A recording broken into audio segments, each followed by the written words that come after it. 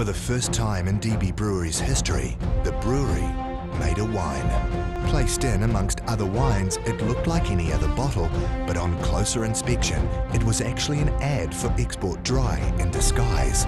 Instead of an elaborate flavour profile, the back label coached men on how to get out of buying wine and into buying Export Dry. When the wine bottle was scanned at the counter, guys received $5 off a 12-pack of Export Dry, and the wine bottle was returned to the display. The wine bottles led to an in-store sales increase of 350% in a single week.